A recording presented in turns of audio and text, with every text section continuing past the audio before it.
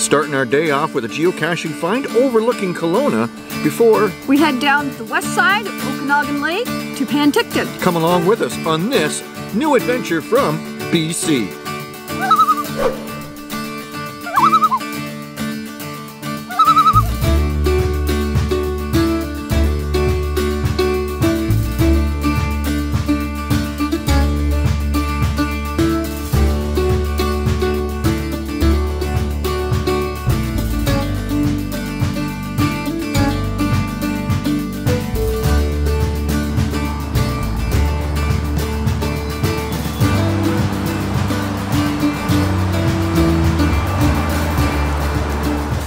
For this geocache, before we head into the gulch, we have to get some information from the other side of the bridge at a sign, because this is a multi-cache. A multi is one that we kind of usually avoid, but now we're getting them and we'll explain why. From the sign, we got the information for the numbers we needed in order to calculate the coordinates for the final, which are down the trail and into the gulch. Let's go take a look.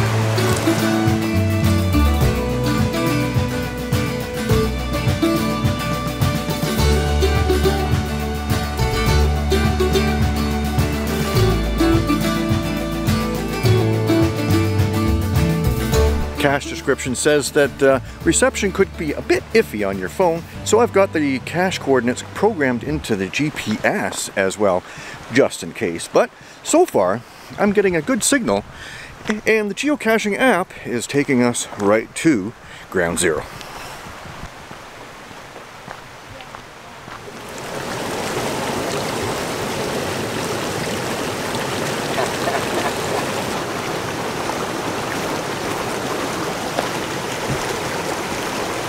Hey, you got it! Your second geocache! Yay! She got it! She's a pretty good geocacher. Yep, I think we'll keep her. Yep.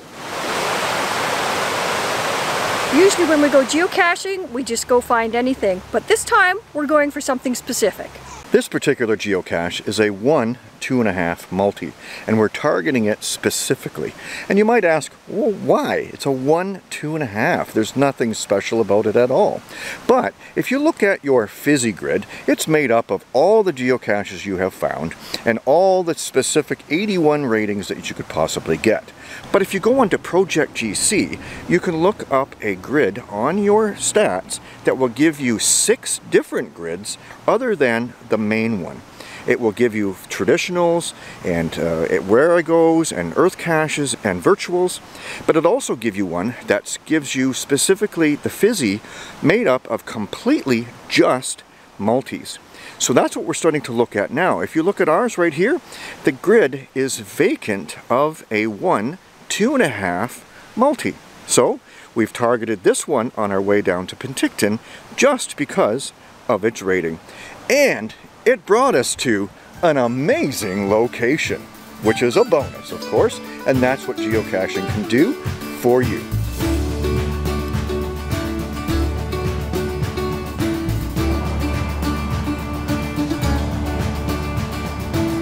We had a great event while we were here in Penticton, and you can check that one out on our 1 Minute Wednesday, and the link for that is right up here.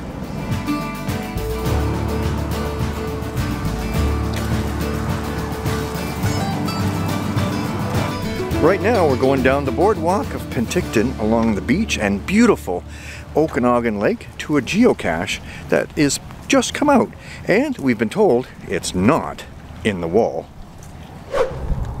That is a really good one. Oh yeah, that is very camouflaging. Look at that. Wow. Whoa. This is an official game piece. That's pretty cool. Yeah, look at the camo. It's actually a piece of wood. Yeah. And it blends right in. And it goes into the hole that was already in the tree, we hope.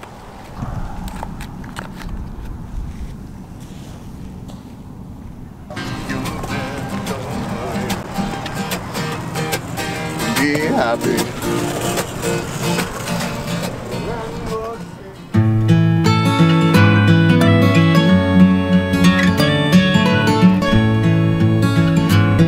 stopped for lunch, and a great lunch it was. Now we're exploring a little bit more of Penticton through the Adventure Lab, and we're starting off here at the steamboat, the paddle wheeler on this end of the lake, and with 3 locations, 2 further up, and then we're going to go to the top of the hill and the Penticton sign for an earth cache and a traditional.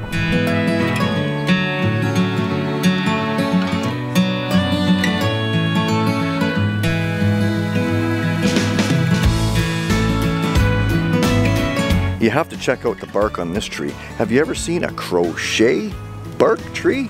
Check it out.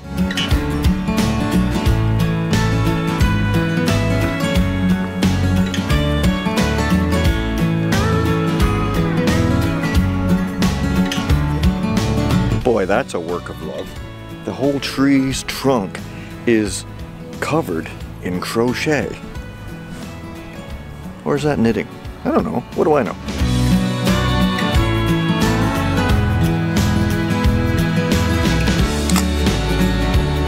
Got it.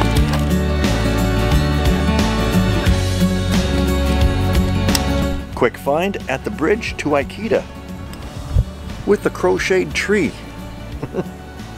The things you see, geocacher.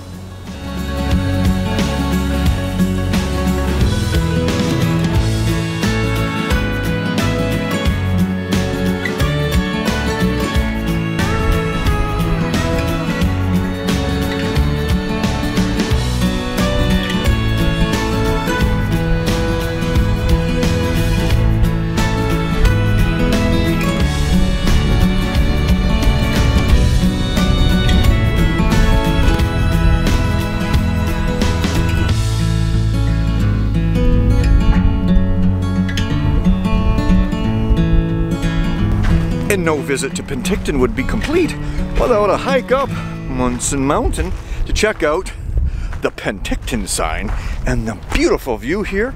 Of course, to get the earth cache, and there's a traditional.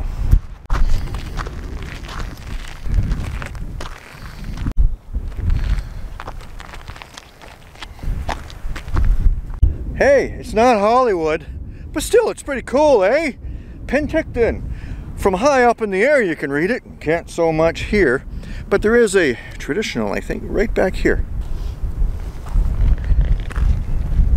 I got 11 meters still. Oh, maybe it's up there. Got it. Don't lose your hat. Oh, yeah. It's pretty windy up here. Another great adventure here in BC, eh? Quite the hike up the hill. Yeah, you can't come to Penticton without going up the hill. We don't say it enough, but thank you to all our patrons. We really do appreciate their support, and their names roll at the end of every episode. And if you'd like to become a patron of Cache Canada, you can go to patreon.com/Cache Canada. Thanks for joining us again here in British Columbia. Keep watching, there's more caches to be found. Where will geocaching take you?